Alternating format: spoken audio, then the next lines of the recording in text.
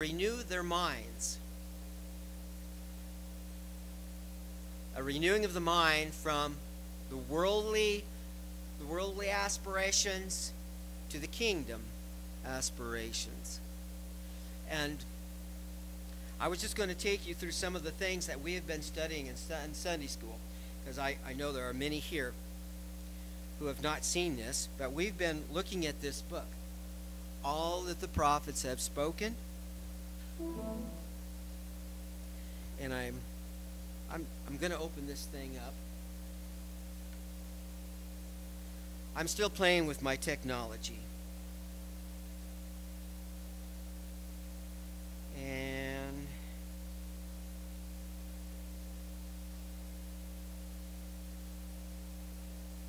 I'm going to bring up here just some photos that I have been working with. And hopefully, Stan, this is going to work. Yeah, it says no signal. And can you turn that airport on for me? I think I may have lost it. If that little light is on. Amazing technology here. I'm using a little thing called Apple AirPlay, and that is not supposed to be what's there. I have no idea where that came from. That's Apple TV advertisement.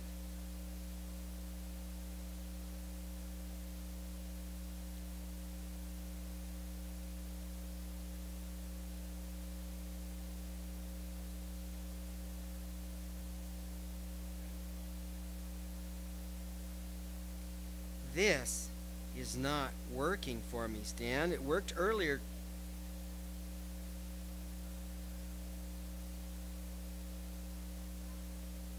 Yeah, I do. I've got an AirPlay button and Apple TV.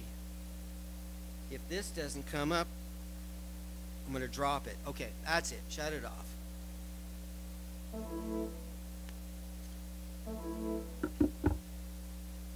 Well, that's one that didn't work till I get it perfected. But in this book that we have been working on, All That the Prophets Have Spoken, I was so impressed with this book because it asked two basic questions here. Just what did the prophets say? Do you know what they said? Does it matter? And of course, you have to ask the question to yourself, does it matter to me? And as I'm looking into this book, and I'm just going to take you through this lesson that we were working with this morning. But before I do that, here is kind of the prologue of the whole thing. In the year 33 A.D., the sun burned midday hot. All was quiet. Even the birds refused to sing in the oppressive heat. Cleopas kicked a sod of dried mud from the dusty road and drew a large breath and blew out his cheeks in a weary sigh. And squinting into the haze, he could barely make out the next ridge. A few miles beyond lay Emmaus, home. Sunset would be on them before their arrival. Normally, they would have left Jerusalem sooner. After all, 7 miles is a decent walk, but in the events of the morning had kept them hanging back, wishing for more concrete news. Cleopas had heavy thoughts, which jerked back to the present as his irritated companion asked a question for the second time. The two of them had been discussing the day's events, the last few years' events, until it seems that no detail could be dissected anymore. Cleopas was tired, but more than that, he was confused by all that had transpired in Jerusalem. These days, it had seemed, life held more questions than answered. Then, trudging down the hill, they rounded a bend. It was then that they met a stranger. Hours later that same day, the same night, when the two of them stood hot and sweaty before their friends back in Jerusalem, for it was there that they had rushed, they couldn't give a good answer as to how the stranger had joined their twosome. At first, Cleopas thought that he had stepped out of the shadow of a big boulder, but that didn't jive with his friend's explanation. The bottom line was, they just weren't sure where he had come from. So lamely, Cleopas said to the stranger, he had just appeared. And that had been met with some derisive statements about the heat and too much sun. But of one thing they were sure: the stranger had taken that ancient collection of books, the Bible, and beginning with Moses and all the prophets, he explained to them what was said in all the scriptures concerning himself. The stranger's explanation of the Holy Scriptures had made incredible sense. It was also accompanied with a rebuke. He said to them, "How foolish you are, and how slow of heart to believe all that the prophets have spoken." This is in Luke 24, verse 25. And though Cleophas and his friend may have been slow to believe the prophets, once the stranger explained the prophet's message to them, all despondency and doubt fled their minds. So thrilled were they by their new understanding that they had hurried all the way back to Jerusalem to tell their friends about the stranger. Somehow, somewhere, they too needed to hear this message, the message that they heard on the road to Emmaus. So what did the stranger say about the Bible? A book that has puzzled so many, that made so much sense? That is what this book is all about. And to understand it clearly, we will do what the stranger did. We go back to the beginning of the Scriptures for a careful look, all that the prophets have spoken. I'm going to take you through a chapter of this book. Basically, I'm just going to, I want to read this to you. I don't have a sermon per se, but as we go through this, hopefully it just makes some sense. Here's what we have: Abraham to the law. The disciples must have leaned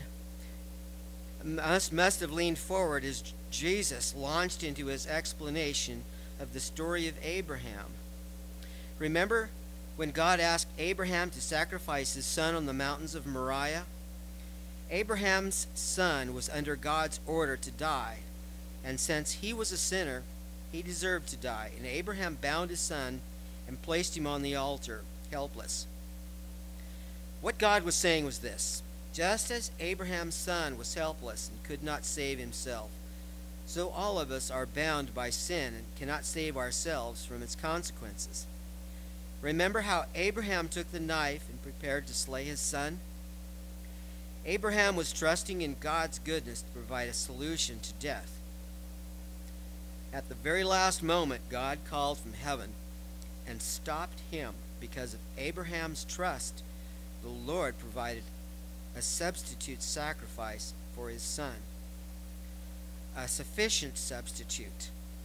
The scripture says that Abraham named the mountain, "The Lord will provide."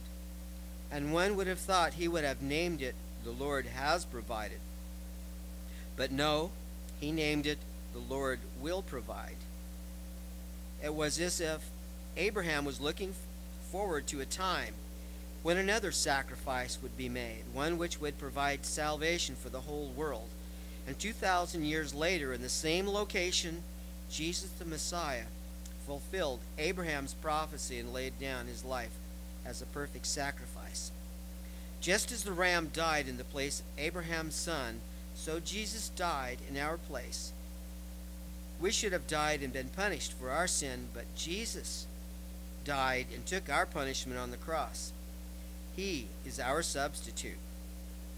If the ram had not died, then Abraham's son would have had to die.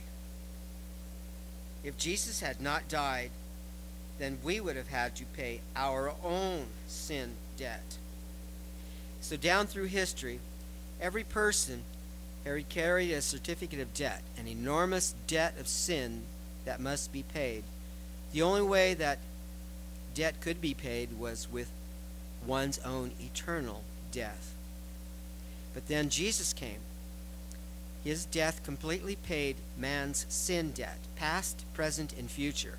That is why Jesus cried from the cross, "It is finished." The debt is paid. But the payment made by Jesus is only effective if one believes, like Abraham believed. A personal faith. The scripture says that God honored Abraham's faith. Abraham believed God, and it was credited to him as righteousness. God did that for Abraham because the Lord was looking ahead to what Jesus would do on the cross. And the Bible says, Romans 4:23, the words, "It was credited to him," were not written for him alone, that is Abraham, but for us also, to whom God will credit righteousness, for us who believe in him who raised Jesus our Lord from the dead. And remember that the word believe, as used in the scripture, has a fuller meaning than we sometimes give it. The terms faith, belief, trust, and confidence have the same meaning. Genuine faith is built on fact. Jesus died in our place for our sin. That is fact. Faith is not built on feeling forgiven. Feelings. Takes me to Proverbs 3:5. Trust in the Lord with all your heart. Lean not on your own understanding. Acknowledge him in all your ways, and he will direct your paths. That verse tells us we can't trust our emotions. We can't trust our emotions. Just recently I've been watching a lot of airline crashes on YouTube videos. And they're going through the step by step. What happened to all these crashes? In most cases, it was a pilot error. Pilot error. They didn't trust their instruments in most cases. Shutting down the wrong engine when one blew out. And just getting disoriented and crashing. And they take many lives with them. True biblical belief does not stop with mental assent to the truth. It includes a heart trust, a confidence in the fact, expressed by a voluntary act of the will. We choose to believe. Like example, I believe that Jesus has paid my sin debt. All of this would have been good news to the disciples. It should be good news to all of us as well. The Word of God says, everything that was written in the past was written to teach us, so that through endurance and the encouragement of the Scriptures we might have hope. The accounts of Abraham's faith and sacrifice were stories that the disciples knew well, although they had heard them since childhood. Now they were seeing the whole picture for the first time. As Jesus spoke, every eye was glued to him. The promised Savior, now in the midst. And Jesus continued.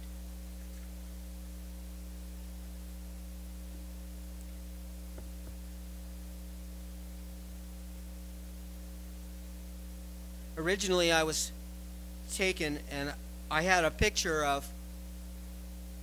graph of the time frame from Adam to the cross and what happened at the flood. And I'm looking at this time frame, and Adam lived about 930 years. And it was Noah's father was born before Abraham passed away. And going back to that book of Genesis,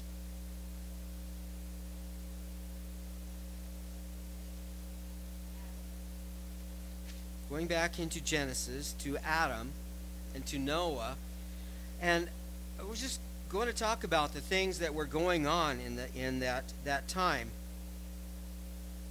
And starting with God is giving us a picture of the wickedness of the world. And because of what Jesus said to Cleopas and his friend, all of you, how foolish and slow to believe all that the prophets have spoken. So we know that Jesus has given his vote of approval on everything written in this book. So, if we go back to chapter 6 in Genesis and look at the condition of the world. And it came to pass, when men began to multiply on the face of the earth, and daughters of them were born unto them, that the sons of God saw the daughters of men, that they were fair, and they took them as wives of all which they chose. And the Lord said, My spirit shall not always strive with man, for that he also is flesh. And the word flesh means worldly as well.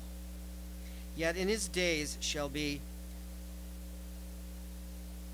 120 years. He's going to slow down the amount of years people could live. And there were giants in the earth in those days, and also after that, when the sons of God came in unto the daughters of men, that they bare children to them, and the same became mighty men which were of old, men of renown. And God saw the wickedness of man was great in the earth, and that every imagination of the thoughts of his heart was only evil continually. And it repented the Lord that he had made man on the earth, and it grieved him at his heart. And the Lord said, I will destroy man, whom I have created from the face of the earth, both man and beast, and the creeping things, and the fowls of the air, for it repenteth me that I have made them. But Noah found grace in the eyes of the Lord. And these are the generations of Noah. As Noah was a just man and perfect in his generations, and Noah walked with God. And Noah begat 3 sons, Shem, Ham, and Japheth. And the earth was so corrupt before God that the earth was filled with violence. And God looked upon the earth, and behold, it was corrupt, for all flesh had corrupted his way upon the earth.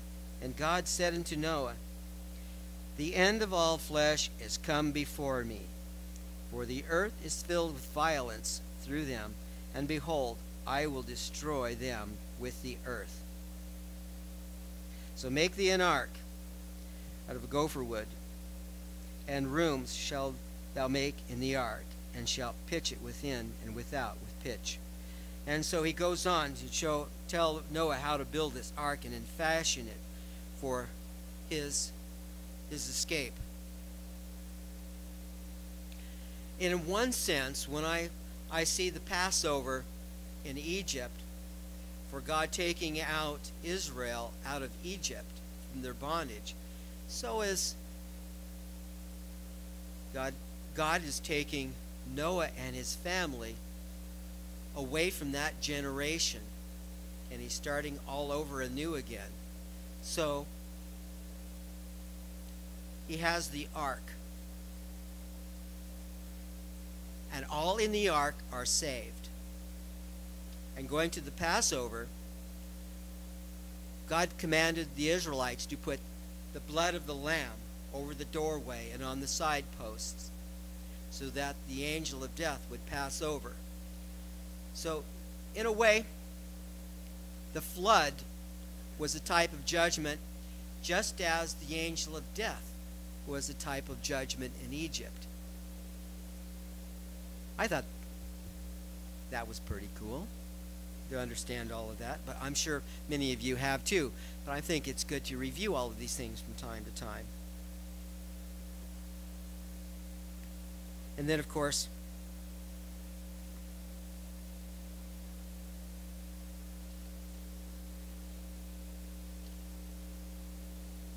my favorite of all is in John chapter 3. And most of you know what John chapter 3 is all about. And I would just like to read from verse 1 through 17, through 21, because this is the conversation between Jesus and Nicodemus. And there was a man of the Pharisees named Nicodemus, a ruler of the Jews. And the same came to Jesus by night and said to him, Rabbi, we know that thou art a teacher come from God, for no man can do these miracles that thou doest, except God be with him. And Jesus answered and said unto him, Verily, verily, I say unto thee, except a man be born again, he cannot see the kingdom of God. And Nicodemus said unto him, How can a man be born when he is old? Can he enter the second time into his mother's womb and be born? And Jesus answered, I say unto you, except a man be born of water and of the Spirit, he cannot enter into the kingdom of God. That which is born of the flesh is flesh, and that which is born of the Spirit is spirit. Marvel not that I said unto you that you must be born again. The wind blows where it lists, and thou hearest the sound, but you can't tell where it comes or where it goes. And so is everyone that is born of the Spirit. And Nicodemus answered and said unto him, How can these things be? And Jesus said unto him, Art thou a master of Israel, and knowest not these things? And I'd like to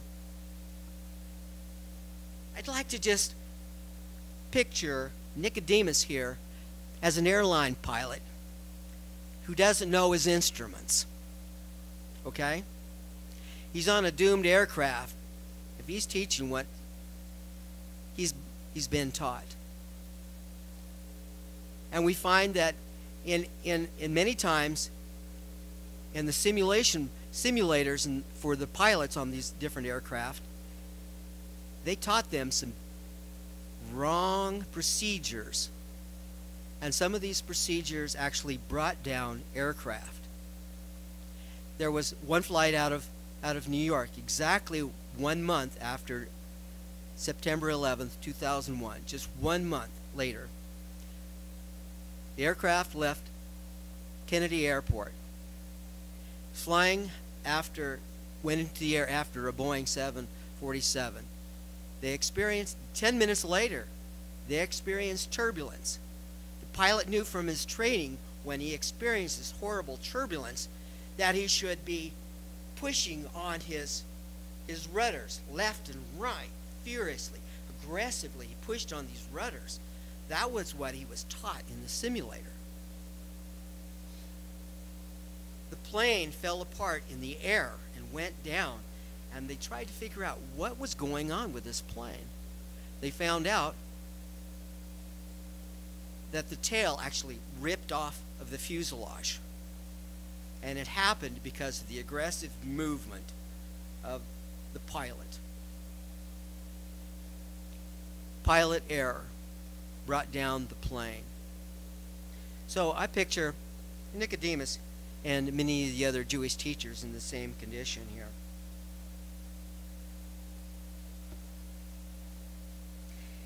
But he goes on in verse 11, Verily, verily, I say unto you, we speak that we do know and testify. This is Jesus speaking. We speak of what we know and testify that we have seen, and you receive not our witness. I have told you earthly things, yet you believe not. How shall ye believe if I tell you of heavenly things? And no man hath ascended up to heaven, but he that came down from heaven, even the Son of Man, which is in heaven. And as Moses lifted up the serpent in the wilderness, even so must the Son of Man be lifted up, that whosoever believeth in him should not perish, but have eternal life. For God so loved the world that he gave his only begotten Son, that whosoever believed in him should not perish, but have everlasting life. For God sent not his Son into the world to condemn the world, but that the world through him might be saved. He that believed on him is not condemned, but he that believed not is condemned already, because he hath not believed in the name of the only begotten Son of God. And this is the condemnation, that light is come into the world, and men loved darkness rather than light, because their deeds were evil. For every one that doeth evil hateth the light, and neither cometh to the light, lest his deeds should be reproved. But he that doeth truth cometh to the light, that his deeds may be made manifest, that they were wrought in God. Our deeds are made man. So we brings us to that tipping point here. Christ died for all sins of the world, past, present, and future. But the turning point that separates us now is the belief in Jesus Christ, putting our trust in him. That word belief. Confidence, trust, belief. Going back to verse 3 again. Except a man be born again, he cannot see the kingdom of God. Except a man be born of water and of the Spirit, he cannot enter into the kingdom of God. We're not talking about water baptism here. That which is born of the flesh is flesh. He's very clear. This is our first earthly birth. That is your flesh. And that which is born of the Spirit is spirit. That is our heavenly birth. We are sort of like an empty shell, void of life. In one sense, we're all zombies without Jesus Christ.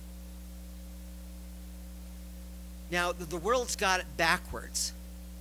When the world says, we've got pictures of zombies out here, people who have died and come back to life again, and they're just zombies. But that's not true, because ever since when Adam sinned in the garden and lost that ability to live with Jesus, live with God, all children born were like zombies, void of the life of Jesus Christ, void of the life of God. And the only way anybody can feel that is Jesus Christ's blood, death, burial, and resurrection, and belief that he has done this. So this is where he's saying, now, I'm going to pick on Zoe. Zoe was born a Fullerton. She's always been a Fullerton. Her DNA is that of the Fullertons. That can never change. But she had to be born a Fullerton before she was given life in Jesus Christ. Because now she is a human and desired of God, and he wants to change her life. But she has to change her mind. And when she was a child, she chose Jesus Christ. And at that time, God gave her his DNA through His Spirit. The indwelling of His Spirit is the DNA of God Himself, which gives life to His children. And this is the portion of it that I claim and lean on, that once you're born into the family of God, it won't matter what denomination you want to belong to, you are part of the family of God, and that is the most important part. Becoming born again into the family of God. And as we read through the scriptures, He's given us more and more pictures of family objectives. Romans 10:9. Paul tells us in Romans 10, verse 9, what we must do. If you confess with your mouth the Lord Jesus, and shall believe in your heart that God raised Him from the dead, thou shalt be saved. For with the heart man believed unto righteousness, and with the mouth confession is made unto salvation. For the Scripture saith, whosoever believeth on Him shall not be ashamed. And verse 13, for whosoever shall call upon the name of the Lord shall be saved. It's a strange thing to sit and think, oh yes, I believe. But when you open your mouth and say it, I believe in Jesus Christ, and you actually tell the world, and you actually speak out of yourself and repeat it back to God Himself who made you. Remember when Jesus entered Jerusalem, and people were praising Hosanna, Hosanna, and the Lord and the scribes and the Pharisees said, don't let them do that. And He said, but if the people don't do that, then the rocks and the stones will cry out. Jesus doesn't want the rocks and the stones. He wants you. And so, I know this is pretty basic, but learning the sinner's prayer was basic in my life. And I would just like this congregation here, sitting here this morning, look at these verses and go through this prayer with me.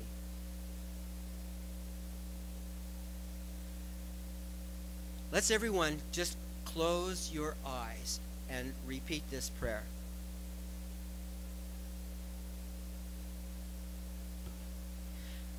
Lord Jesus Christ, I know you are the Lord of this universe.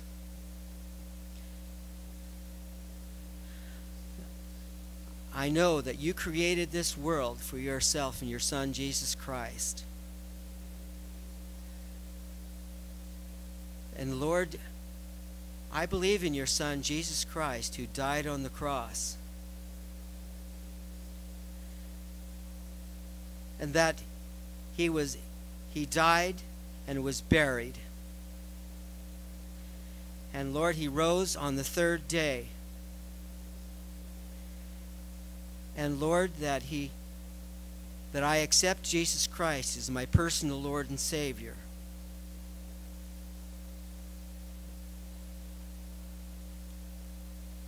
That I may live with you forever in eternity.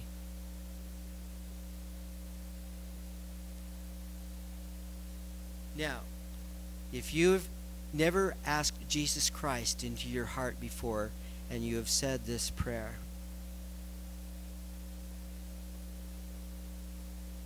and believe it and trust it, then you know that you can live with God for eternity.